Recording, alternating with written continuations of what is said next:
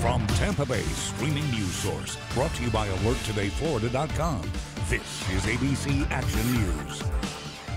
Hello, I'm Wendy Ryan. Dennis has Florida's most accurate forecast in just a moment. But first, here are your ABC Action News Now headlines.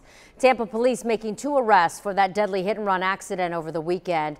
80-year-old Felix de la Uz was hit by a car that went off the road on West Hillsborough Avenue. He died after pushing his wife out of the way. Police say the driver, Tracy Wood, did not have a license. Wood and the woman in the car with him during the time of the accident were found camping out in Pasco County.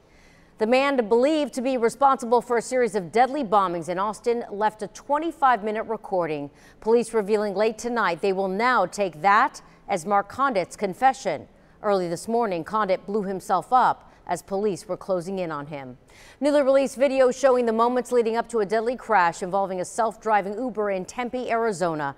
The video does not show the moment of impact. The woman was hit Sunday night. It's the first death involving a fully autonomous test vehicle, and now Uber is suspending its involvement with self-driving cars. In other news, the man who Tampa police believe stole $20,000 in the armed robbery of the Seminole Hard Rock Casino is now in custody. 24-year-old Dirk Davis was found today in Georgia.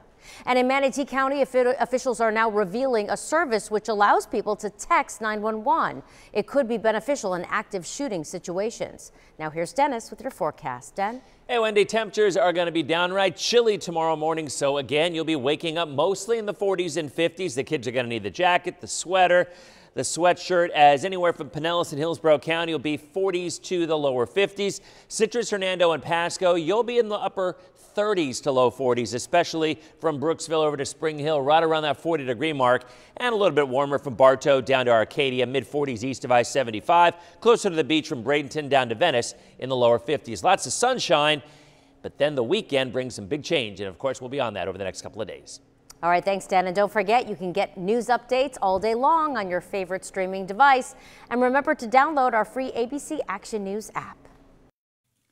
This ABC Action News Brief was brought to you by AlertFloridaToday.com. Drivers always avoid distractions while driving and focus on the road because safety doesn't happen by accident.